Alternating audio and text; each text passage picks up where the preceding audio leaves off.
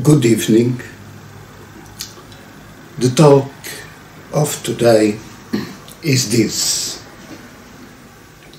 The mind is the great slayer of the real. Which mind? What real?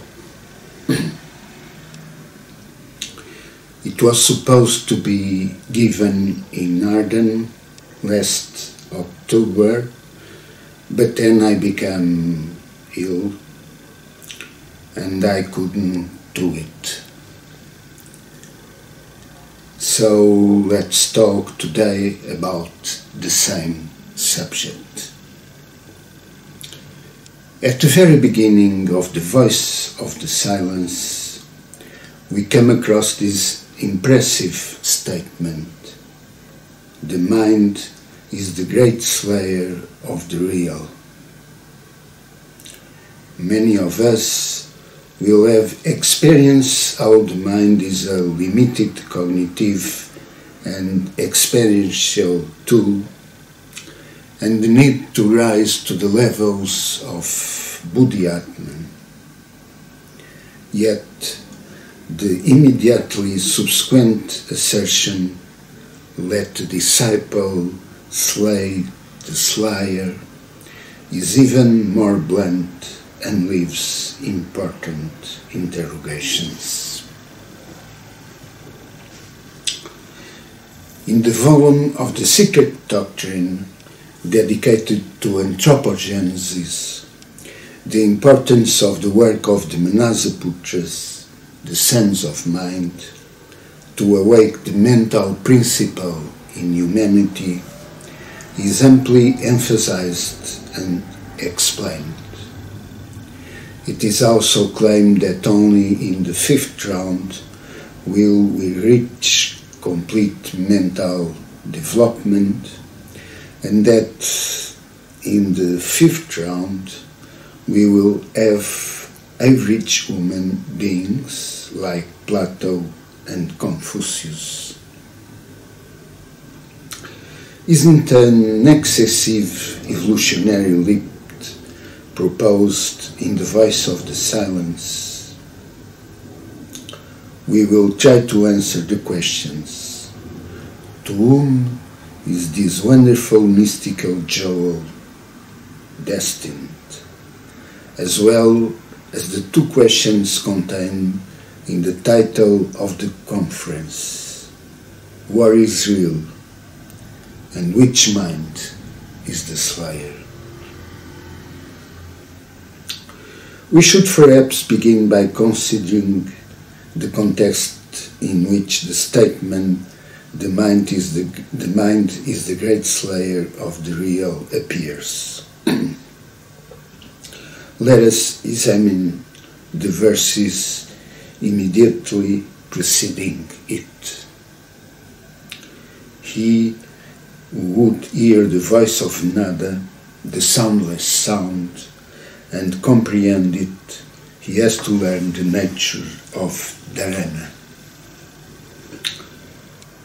Having become indifferent to objects of perception, the people must seek out the Raja of the senses, the thought producer, he who awakes illusion. The mind is the great slayer of the real. In turn, the next verse reads, "Let the disciple slay the slayer." In the preface of the three treatises or fragments that compose The Voice of the Silence, HPB clarified that the work from which I here translate forms part of the same series as that from which the stanzas of the Book of Xian were taken, on which the Secret Doctrine is based. Together with the great mystic work called Paramartha, which the legend of Nagarjuna tells us was delivered to the great Arat by the Nagas or serpents, in true a name given to the ancient initiates. The Book of the Golden Precepts claims the same origin. Yet its maxims and ideas, however noble and original, are often found under different forms in Sanskrit works, such as the Gnaneshvari, that superb mystic treatise in which Krishna describes to Arjuna in glowing colors the condition of a fully illuminated yogi, and again in certain Upanishads. This is but natural, since most, if not all, of the greatest Arhats, the first followers of Gautama Buddha, were Hindus and Aryans, not Mongolians, especially those who immigrated into Tibet. The works left by Aryasanga alone are very numerous. So the perfectly eclectic character of the texts is thus firmly established, and thus it is not strange that, in order to try to understand these preceding verses, we make reference to Patanjali's yoga system. In this, the fifth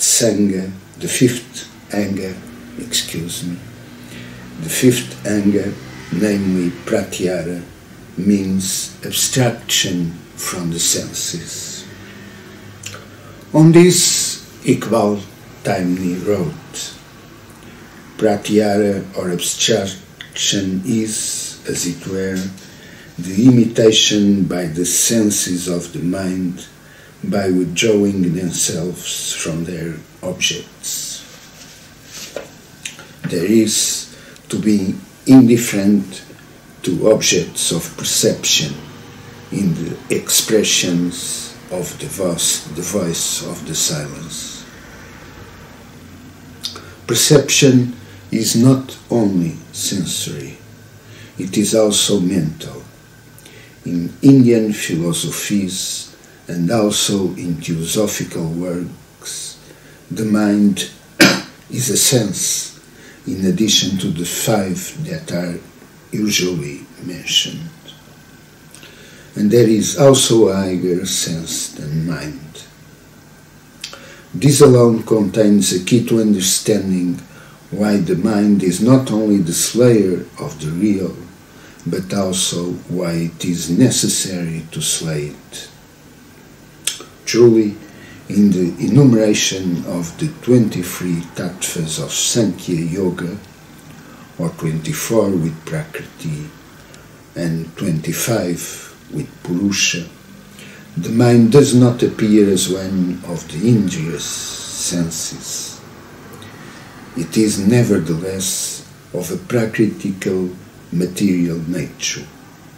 It must be overcome at the appropriate evolutionary moment. We will return later to these lines of reflection. In other verses that precede the one which is the basis of this lecture, it is maintained that we have to learn the nature of dharana. In Patanjali's Ashtanga Yoga, dharana, as we know, is the sixth anga and means concentration. There is keeping the mind fixed on one point. When concentration is prolonged, one turns to dhyana, meditation, the seventh anga, which precedes samadhi. These three angas constitute samyama and lead to prajna, the light of the higher consciousness in Taimni's translation of the Yoga Sutra. Otherwise, in the paramitas referred to in the Buddha's Dharma and presented, though on a septenary basis, in the voice of the silence, dharana is what Patanjali designates as dhyana, and to dharana, the penultimate paramita follows precisely prajna. It is most important to note that in the text of the voice of the silence, it refers to pratyahara as already attained by those for whom the work is intended. They are those who can tread the path of mysticism and spiritual knowledge, gnana. They are those who are dedicated to performing dharana, dhyana, meditative concentration, to attaining states of samadhi, to acquiring prajna, to apply compassionately. It is for this and this alone that the injunction to kill the mind is justified. Thus, one can better understand the suggestion contained in the text presented to the world by Elena Blavatsky.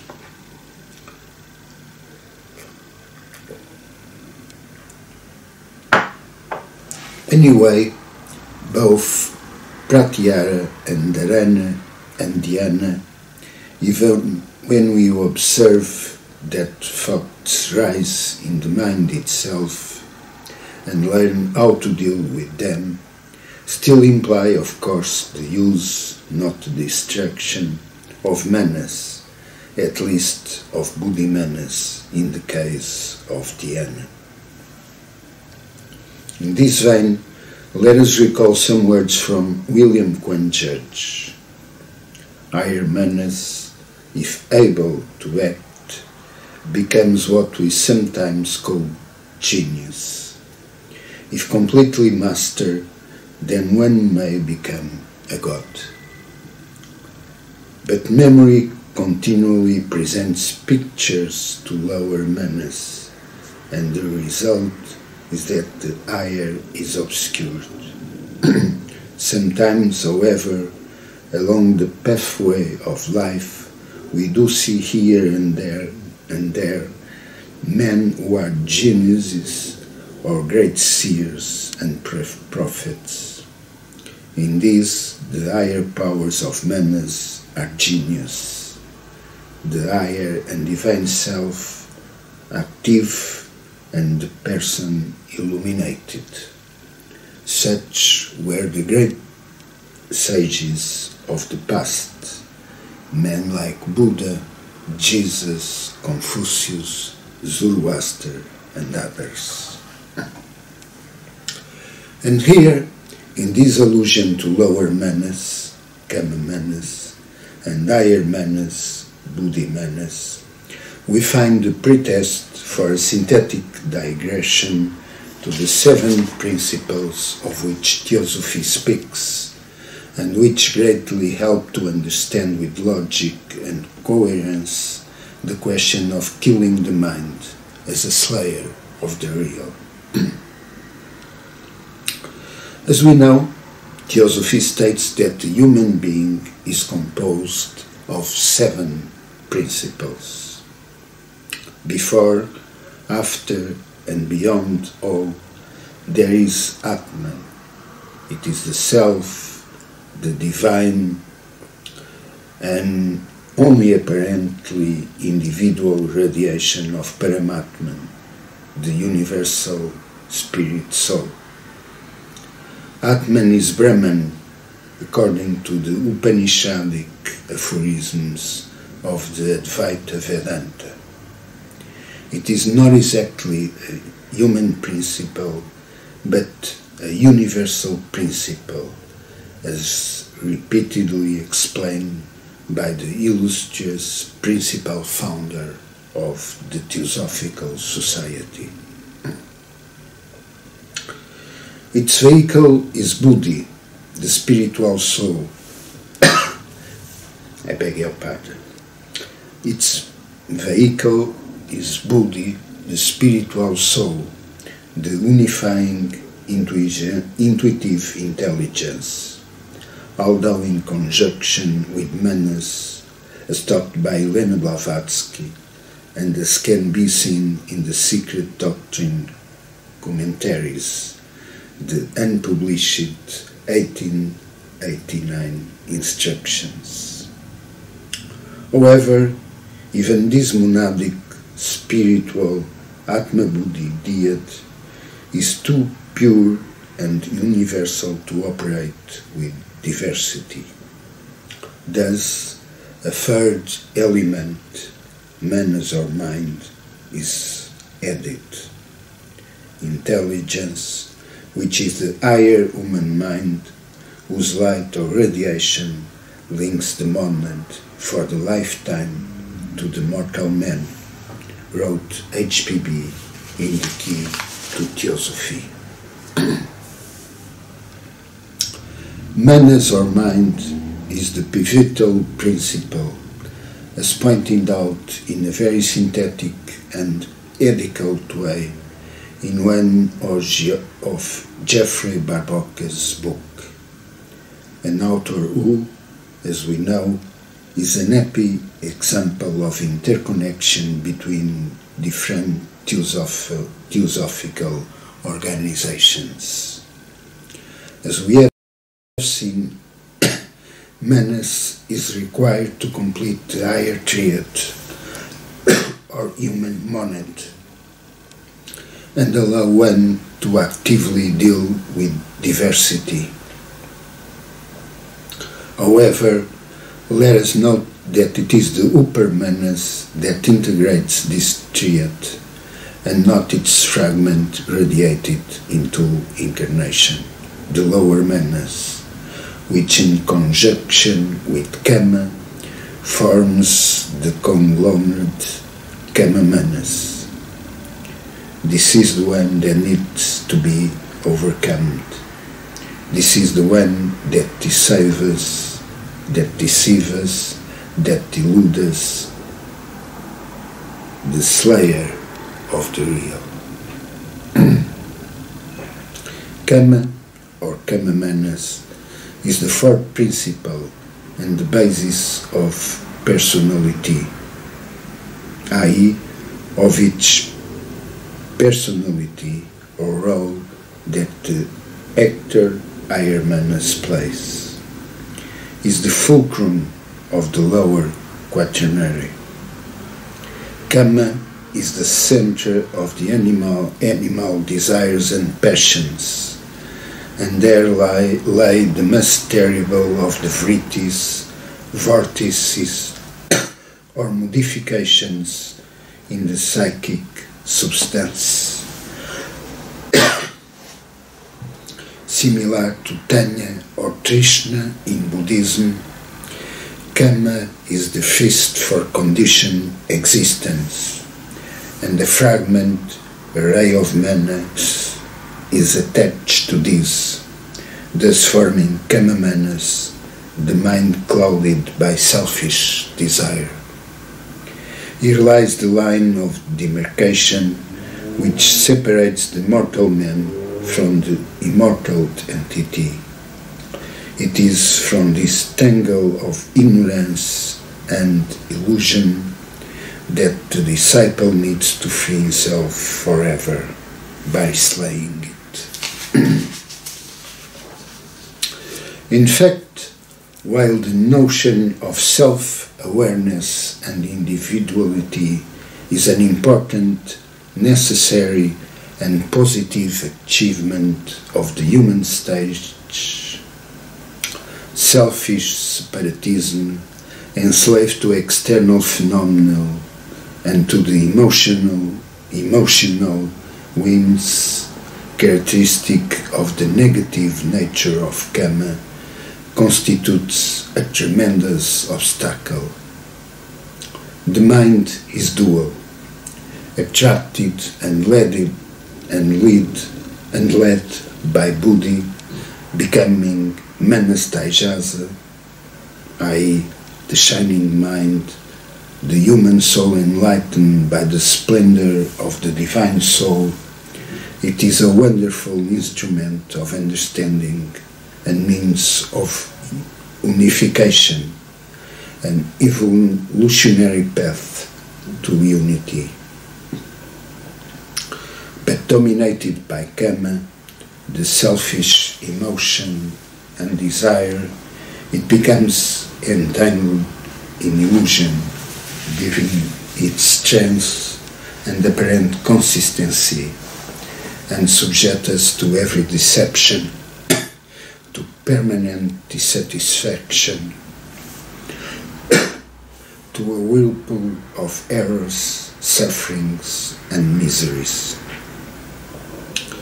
It constitutes the animal soul or temporary soul, the lower self, whose determining level is kama manas, incessantly seeking to satiate its desire and fantasies, involves itself more and more in happiness and pain until this evil root is extirpated. Let us remember the Four Noble Truths of Lord Gautama, the Buddha, especially the first two. Existence is suffering, dukkha, suffering as a cause, which is egotistical desire, tanya.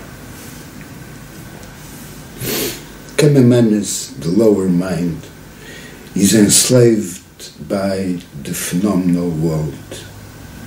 Under its domination, we are also slaves to that world and its stimuli, to which we react, remaining dependent and ignorant, deluded, dominated by selfish desires, prejudices, and unrealities. Excuse me. The phenomenal world, being inconstant, impermanent, changeable, is the opposite of the real, which means constancy and permanence, even if made of absolute motion. The real is eternal duration, there being no such thing as creation or dissolution from nothing or into nothing. It must also be one, or there would be no continuity and order in the phenomenal world. From its unity and eternity derives its infinitude, immutability, and indivisibility. For if there were something external that could delimit, modify, or divide it, the real foundation of the world would not be one but multiple, with the consequences already pointed out. Absoluteness is not conditioned by or relativized by anything, because everything corresponds to that, finding its foundation and subsistence there. That is tapped, the zero point of all existence and of all reflection. Zero, because it neither exists nor can be understood, because existence and understanding imply everything that cannot have relativity. In this way, yes, it is necessary to kill the mind that prevents us from understanding and experiencing the real. In this way, we can see that the theosophical classification of the principles of consciousness as enlightening virtues that the very broad expression mind, used by some other schools, does not offer us on its own. In fact, there are several levels within what in a generic sense is just called mind: thought, will, feeling, emotions, affections and desires. There is buddhi, there is the higher manas, there is the lower manas, the kama manas. In this, the Platonic and Neoplatonic tradition offers similitudes with theosophy in distinguish between nous and psyche, for example in Plotinus and Proclus, or between the rational soul, the irascible soul, and the concupiscible soul, according to Plato. We shall quickly recall that to complete the lower quaternary and the septenary, there follows the objective triad. 1. The linga sharira, the double astral, the body of the formative causes of the physical body, of which it is the model. 2. Prana, the vitality, the vital force. 3. The stula sharira, the physical body, the must material and dense vehicle, which is basically a terminal of expression of the causes and impulses that come from more subtle levels and manifested in this world. Therefore, it is not strictly a principle, because it adds little or nothing of its own. Truly, therefore, the great problem of humanity lies in kama manas. We repeat, this is the slayer of the real, which we urge to kill. Nevertheless, we think it should be emphasized that is the lower mind, and not the Roma of manas, as one of the Mahatmas referred to the quinth essence of mind, that we need to identify as the slayer of the real, and that this only occurs after long stages in which mental development needs to be carried forward, which constitutes the great labor of humanity. It is important to emphasize this because there is a tendency in itself well-founded, but which becomes harmful when exaggerated, to consider that thinking, acquiring knowledge, even studying, constitutes something dangerous, suspect, avoidable at all costs. We do not approve of mental laziness.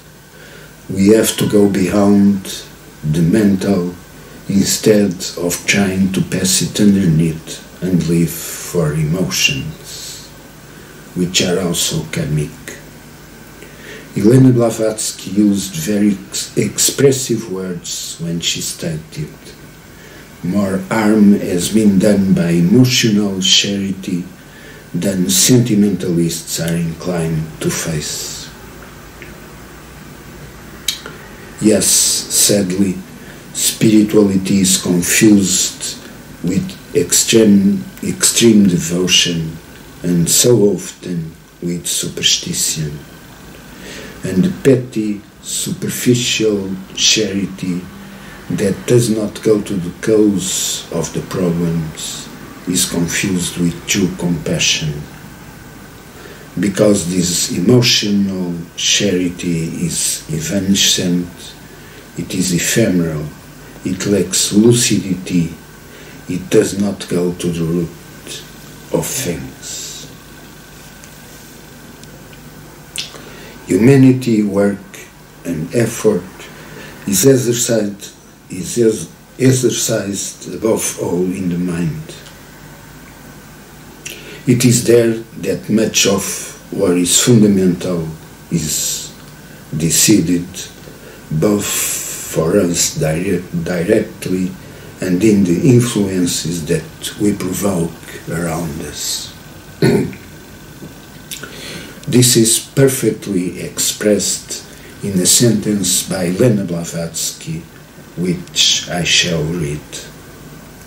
The human ego is neither Atman nor Buddhi, but the higher manas, the intellectual fruition and the efflorescence of the intellectual self-conscious egotism in the higher spiritual sense.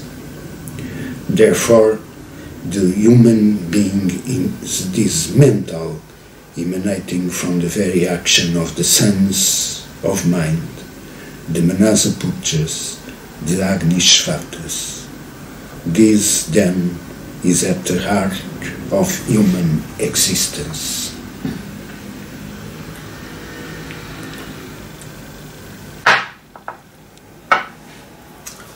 Atman is one, infinite, indivisible, and homogeneous, only apparently an individual radiation of Paramatman, the universal spirit. It needs, in order to manifest itself and to update its latent powers, the friction, the contrast with the physical base. In this way, it can develop self-consciousness, since pure spirit, cogito ergo sum, can find no room in the brain of such a creature, not on this plane at any rate. Also, according to Elena Blavatsky's secret doctrine, three evolutionary schemes coexist in the human being, although obviously in an interlaced way: monadic or spiritual evolution, intellectual evolution, and physical evolution. With regard to the latter, physical evolution, we will not elaborate, because it would be somewhat unnecessary, and the time we have is relatively short. The monadic evolution is not exactly the evolution of Atman, which is in itself pure spirit, and to a certain extent is the witness being beyond any evolution or involution. More properly, it concerns the evolution of that spiritual dyad, which is Atman with its vehicle, Buddhi, the spiritual soul. And the intellectual evolution is represented by the Manasa Dhyanis, the solar devas, or the Agnishvata Pitris, the givers of intelligence and consciousness to men. What is more important in this threefold evolutionary scheme, especially for the scope of this lecture, is of course the mental evolution. This concerns not only the higher mind, the one who tends to respond to Buddhi, which in his turn is an instrument of Atman, but also the lower mind and the kamic principle itself. Although this chemic principle is closely linked to the physical and material nature, it is in its turn the determining factor to settle and connect the mind, the principle of mental consciousness. For the reasons stated above and contained in the secret doctrine, Kama Manas, is effectively necessary during an evolutionary phase of humanity. However, at a certain evolutionary moment, we have to free ourselves forever, as it is effectively the slayer of the real. One of the characteristics of the Kama-Manasic illusion is that we confuse various types of things. We are confusing true freedom that one really gets from the higher mind and which is made on the basis of adherence, voluntary and conscious adherence to the law, to the laws that govern everything, the macro and the microcosm. This true and sacred freedom is confused with doing whatever we please, without thinking of the results. In this Kama-Manasic illusion, the pairs of opposites, like affection and hatred, are confused. It is often said in popular language that there is a narrow line between love and hate. But I think this should more properly be translated as there is a narrow line between pseudo-love, which is desire, and hate. Let me repeat. A self-confident but clear individuality is equally confused with spiritiness, with what in the voice of the silence is called the great heresy of spiritiness. Spirituality is confused with emotions and often even with superstition and no senses.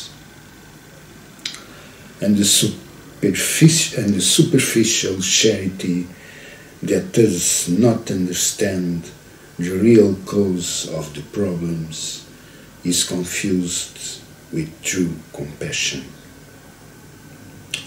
We repeat that HPB once said, "More harm has been done by emotional charity than sentimentalists are inclined to face." Nobody should say that this phrase of Elena Blavatsky is a revealing phrase of coldness. No, in the voice of the silence, she consigned the most wonderful expressions of love, of compassion. Let us remember some of them. Let not the fierce sun dry one tear of pain before thyself hast wiped it from the sufferer's eye. But let each burning human tear drop on thy heart and there remain, nor ever brush it off until the pain that caused it is removed. I stress here the word caused. These tears, although of heart most merciful, these are the streams that irrigate the fields of charity immortal. Compassion is no attribute. It is the law of laws, eternal harmony, alias self, a shoreless universal essence, the light of everlasting right and fitness of all things, the law of love eternal. And then that sublime ending of the same test, or of the set of treatises, of the voice of the silence, comes. Now bend thy head and listen well, O Bodhisattva. Compassion speaks and said, can there be bliss when all that lives must suffer? Shalt thou be saved and hear the whole world cry? No, now thou hast heard that which was said. Thou shalt attain the seventh step and cross the gate of final knowledge, but only to wed woe.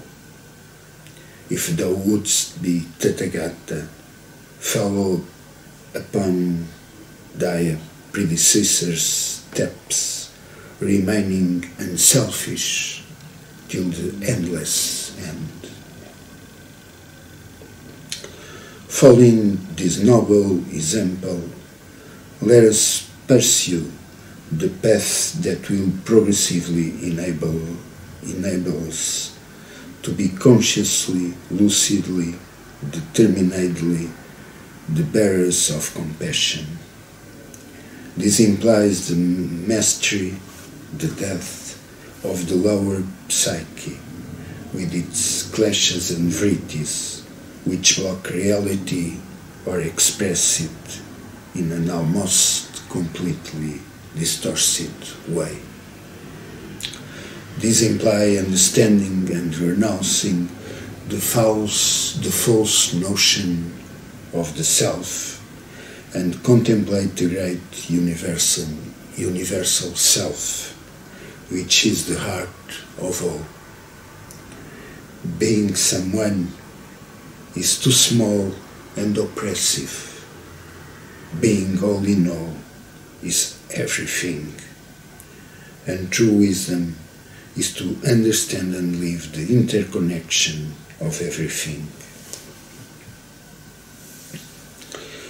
We also read in the voice of the silence, for mind is like a mirror, it gathers dust while it reflects.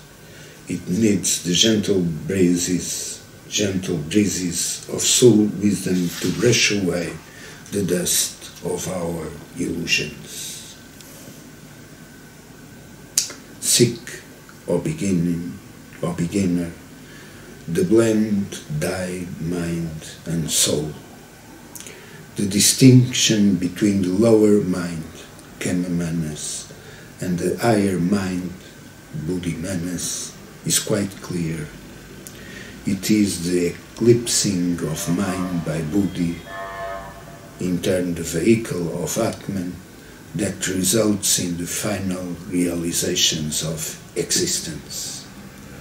Let us recall one of the passages from the Mahatma letters to A.P. Sinnert.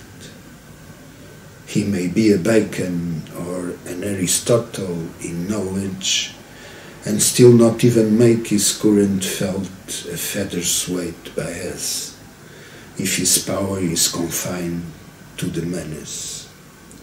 The supreme energy resides in the Buddhi, latent when wedded to Atman alone, active and irresistible when galvanized by the sense of manas, and when none of the dross of the latter commingles with that pure essence to weigh it down by its finite nature.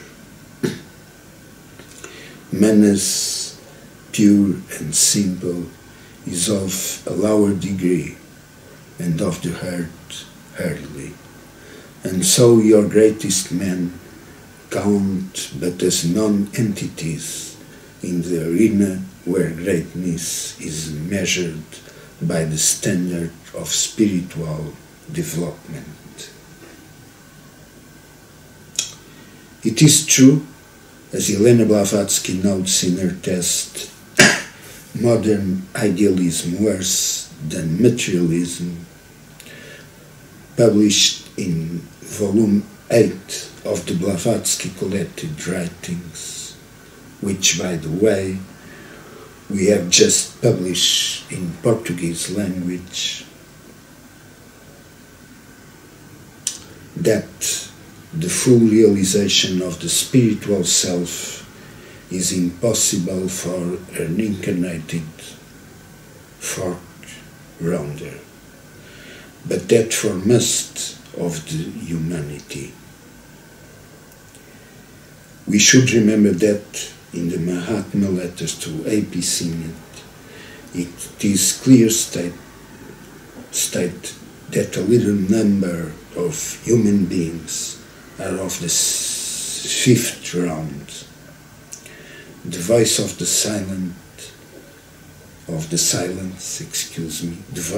silence presents a higher demand than we have to the common man. It was written for the daily use of Lanús disciples. It was dedicated to the few. It is truly a manual for mystics. Let me end with a test I wrote 34 years ago, originally in Portuguese, of course, which seems to me to seal what I tried to convey. The personality is bowed down by the weight of pain. The soul rises from the peaks of its body. The personality crawls into the recesses of its weakness. The upright soul intones the words of power. The personality is blinded by the smoke of appearance. The soul feeds the fire of sacrifice. The personality is lost in a sea of paradox. The soul asserts the certainty of the eternal. The personality echoes questions and doubts. The soul intones the silence that unifies. The personality wanders through the labyrinths of the world. The soul knows that the path is only one. The personality vacillates before the price of infinity. The soul knows that the moment has come. The personality protects the long-woven nets. The soul destroys the refugees and resonates the truth. The personality feels the terror of sensed death. The soul knows that it is regaining life. The personality begs help not to die.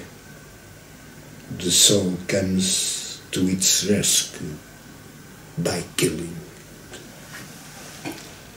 Thank you very much for your attention.